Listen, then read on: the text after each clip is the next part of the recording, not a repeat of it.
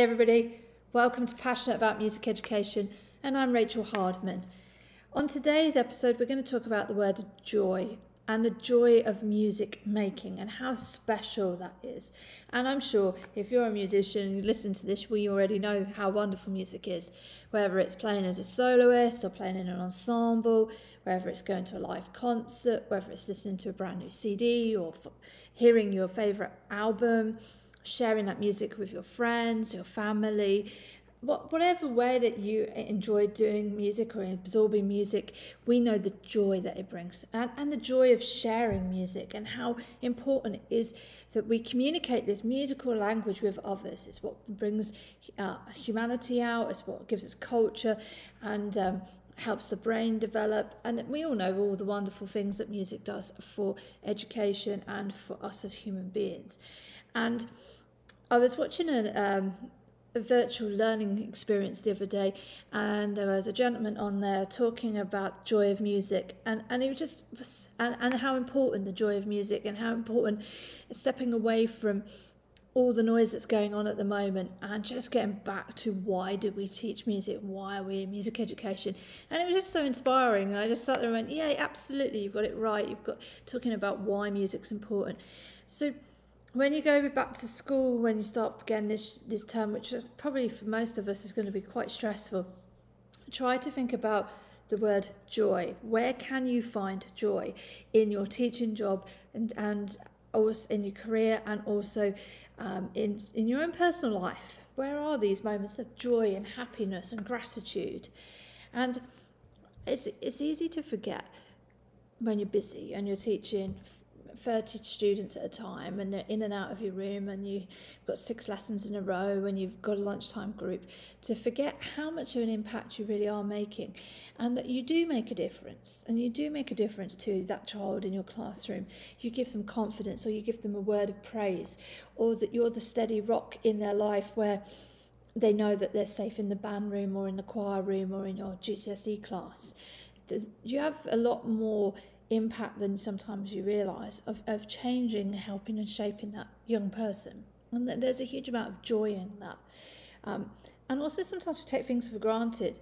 So this year I took a group of students to see a concert, and there was a workshop in the morning, and then we got free tickets, which was really great. It was a sponsored event. It was in the local hotel auditorium, and I took a group of students from my school. And there was a moment when one of them, who was like 13, 14 years old, turned around and said, "This is the first concert I've ever been to." And you kind of forget after 20 odd years that you do all these trips and concerts and various things, that you're actually taking them to their first event. And I was quite taken aback and quite humbled and quite honoured that I'd taken them to see their first proper live concert. And we went to see Naturally 7, who were amazing and just fantastic. And there were a number of students who said, "I've never been to a concert before," and it brought me a lot of joy that I gave them that experience. And because I gave up an evening, it was a lovely evening because it was good to see Naturally 7, who were amazing. And I took the students and we went to see it, and we got these free tickets, and it was a brilliant opportunity.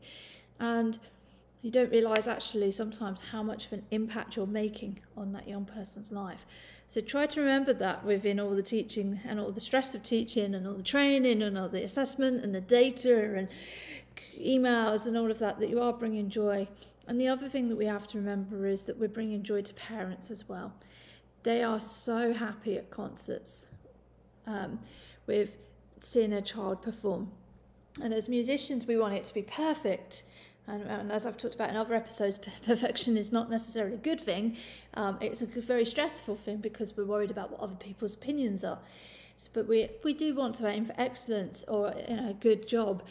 But actually, parents just want to see their child perform and do really well and have success and be able to video it or take a photo and share that with family. These are lifelong memories we're creating. How many people do you know when you say, "I'm a music teacher," go, "Oh, I learnt the clarinet. Oh, I remember playing in my school band. I remember going on tour. I remember singing with this choir. And we did this concert." Grown adults will go back, "Oh, I remember, I loved it. I wish I'd never stopped playing a musical instrument." We hear this so often. And we are creating lifelong memories for young people. And so, however hard and stressful teaching can be, and it can at times, and it can be quite lonely being a music teacher.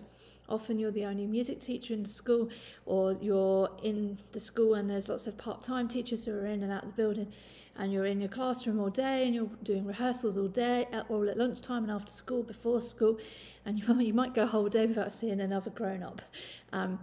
But in between all of that, remember the joy that you bring of sharing music to others.